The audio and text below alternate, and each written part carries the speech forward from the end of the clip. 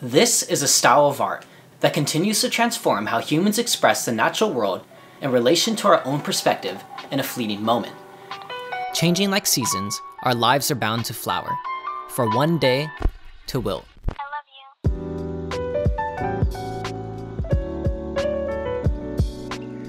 you. So what is haiku? Well, haiku is an ever-innovative form of Japanese poetry. Haiku captures a moment or a feeling in a simple and direct manner, often dialing in on the beauty of nature, the changing seasons, or the expression of a fleeting moment in time. Defining of the haiku style is its unique 3-line format, the first line having 5 syllables, the second line having 7 syllables, and the third line also having 5 syllables.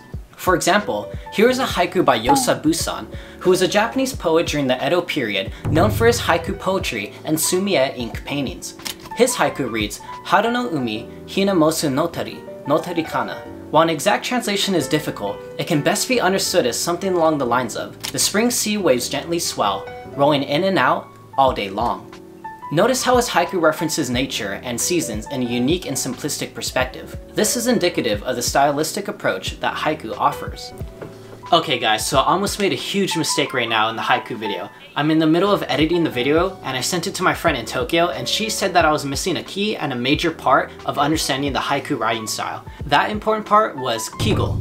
And so obviously I asked her, well, what is kigo? I had never heard of it when researching for haiku. She mentioned that kigo are specific words that relate to a respective season. Essentially, they are just seasonal words. There are kigo for spring, kigo for summer, kigo for autumn, and kigo for winter. It is also important to note that you can't just create your own kigo. There are specific kigo and a fixed list of these special seasonal words. Some spring kigo words are haru for spring, haru no umi for spring sea, which is the kigo that we saw earlier in Yosabu-san's haiku just a few moments ago, kawazu for frog, sakura for cherry blossom, and ume, which are plum blossoms, among many more. Some summer kigo words are natsu for summer, tsuyu for rainy season, minami, wait, not that minami, this minami for southern wind, semi, which means cicada, and fuji, which means wisteria. Some autumn kigo are aki, or autumn, tsukimi, which means moon viewing, and koyo, which represents the leaves changing colors. And finally, some winter kigo are fuyu for winter, samushi for cold, yuki, which means snow, usagi, which means rabbit, and kareha, which means dry leaves. All of these are just a few examples of the many different kigos that exist for the different seasons. And honestly, researching kigo for this segment has made me even more interested in the subject of kigo. And honestly, I think I might make a whole video about kigo itself, so maybe expect that coming this spring. Once again, I just wanted to thank my friend in Tokyo because she really helped me understand kigo and how it plays an important role in shaping haiku. Now let's take a look at the significance of haiku and its history. Haiku's style of poetic expression has since spread globally for its ability to evoke emotions or create vivid imagery in the reader's mind. Haiku has a strong cultural significance in Japan and has been an important part of the country's literary and artistic traditions for centuries. The origins of haiku can be traced back to the hokku, which is the first verse of a linked verse poem called renga. Over time, the hokku evolved into a standalone form of poetry that is what we know today to be haiku.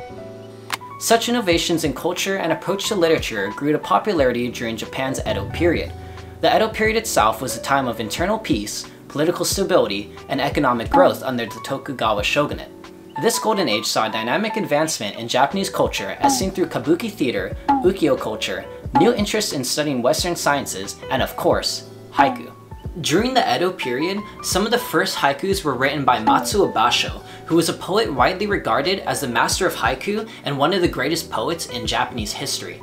Basho traveled all throughout Japan as he conveyed his experiences and encounters with nature through his haikus. Here is one haiku that Matsuo Basho created. Haru mo yaya, kishiki totonou, tsuki to ume. To understand this haiku, I turned to my friend in Tokyo. She gave me a great cultural understanding of the haiku saying, quote, "Long and severe winter had passed, and plum trees have started to bloom. It's enough to feel the arrival of spring, in addition to the moon coming out. It seems to prepare the arrival of spring already in the air." End quote. In this haiku, the kigo are haru, tsuki, and the main one being ume. She also mentioned that spring was special for the people in this era, so there are a lot of haiku related to spring, or feeling elated. Similar to Yosabu-san's haiku, Matsuo Basho's haiku expresses a particular experience of a fleeting moment in time. To me, Basho's haiku gives a recognition of the complexities of the natural world and an appreciation for the many fleeting moments that make up life. Basho's haikus capture moments of intense feeling, and his work helped establish haiku as a distinct and meaningful form of poetry. Now that we covered the basic of haiku and how it plays an important part in Japanese history and culture, let's take a look at the haikus that I wrote myself. The first rule to writing haikus is its unique 3-line format and the 5-7-5 syllable pattern. If you are writing haikus in Japanese, remember to include kigo or seasonal words. One way to begin writing haiku is to write about the current moment. Otherwise, you can think back to a special moment that you experienced where you felt an intense connection to nature, the world, or the fleeting moment itself. Of course, haiku can be written about anything, but is often written about intense feelings, nature, or the changing seasons. Remember, it's not about what haiku means, it's about how it makes you feel. Haikus can be written in any language, so I chose to write one in English and 2 in Japanese to show you how haikus work. My first haiku is the haiku that I wrote in English. Changing like seasons, our lives are bound to flower, for one day to will. And this is my second haiku, which is in Japanese. Hana ga saku, raigetsu mata haru, tanjou no toki. The kigo in this haiku are haru and potentially hana, which often refers to cherry blossoms in the context of haiku. This haiku can be understood as, flowers will bloom, spring again next month, a time of birth. And my third haiku is, nami no ne to oriakana kuki. Natsu no kibun. The kigo in this haiku is natsu, or summer, and the haiku can be understood as the sound of waves, a calm air, a feeling of summer. I don't know, guys and girls, do you think I'm ready to be a haiku professional? Let me know what you guys thought of my haiku in the comments below. It can be challenging to write haiku for the first time, so I'm sure as I keep writing more, I will get better. While haikus are often seen as an art form that requires discipline and skill to convey such intense emotions in a short and simple manner, anyone can begin writing their own haiku. Writing haiku can be a means of reflection and expression. Equally as important, they are great modes of creative writing and communication. Writing haiku has the potential to have positive impacts on mental health, and it can provide a sense of connection with the world around us, nature, and the emotions and experiences of others. I encourage you all to begin writing haiku yourself because it can be calming, helping to reduce stress and anxiety in this fast-paced world that we live in.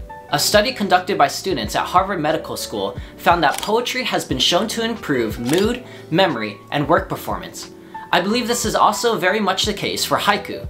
So what could go wrong writing haiku?